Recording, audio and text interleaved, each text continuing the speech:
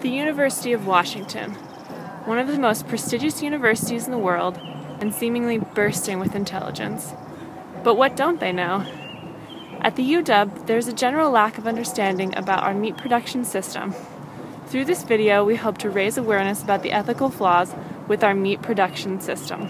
We will be conducting a social experiment to gauge what UW students know about the food production system, discover common misconceptions, and guide students out of the dark and encourage them to make informed decisions about their food choices. I think all three are killed instantly.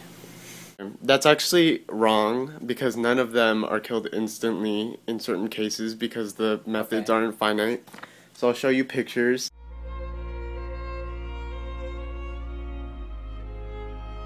This is a cow that is getting its head bolted in, because that's a typical way to kill a cow and slaughter them. But sometimes the bolt misses and the cow is still alive during the slaughter process. This is a picture of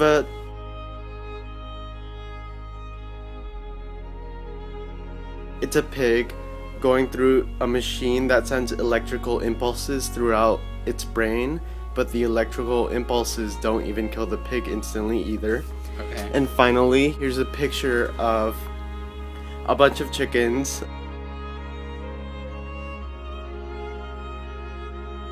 on a rack, and they are being beheaded, but the machine may miss. So this is sad. I'm planning on being vegetarian.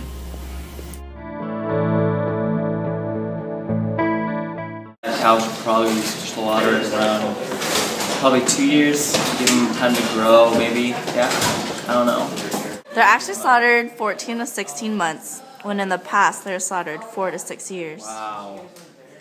I never even imagined. I feel like they're still little babies at 14, 16 months. Like not in a cage, I guess, so like allowed to roam around and all that wonder. So that can be true, except you don't know how long or when they're let outside. Wait, what?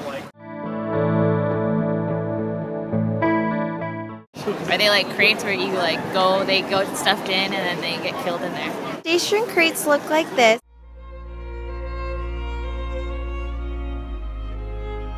And they're used to confine pigs during their 16 weeks of pregnancies.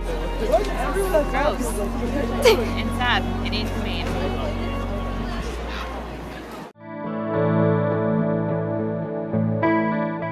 No, I do not, but I would imagine that there would be some off-campus, close like on the Ave or somewhere downtown Seattle. So yeah, no, I don't. To illustrate this common lack of knowledge at UW, we decided to poll a few students. The first question we asked was, during slaughter of these animals, cows, pigs, and chickens, are any of them killed instantly? We received the answer 64% right and 36% wrong. When asking what age are cows slaughtered, we received 36% right answers and 64% wrong answers. And what does cage-free mean? 9% of students knew, while 91% of students didn't. What are gestation crates and why are they used? We received 100% wrong answers and 0% correct answers. When asking students about common campus solutions, 27% of students had ideas, while 73% of students did not. Here are a few great options for eating local, organic, and sustainable. Chipotle Mexican Grill offers antibiotic and hormone-free products and is local and organic, while Portage Bay works with local farmers to get the freshest produce and meats.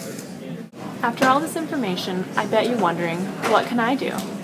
Look for no antibiotics or hormone-free products, ask questions at your local supermarket or restaurants, visit a local farmer's market, don't trust all labeling, look for naturally raised or USDA organic, and share your knowledge with your friends. Vote with your fork.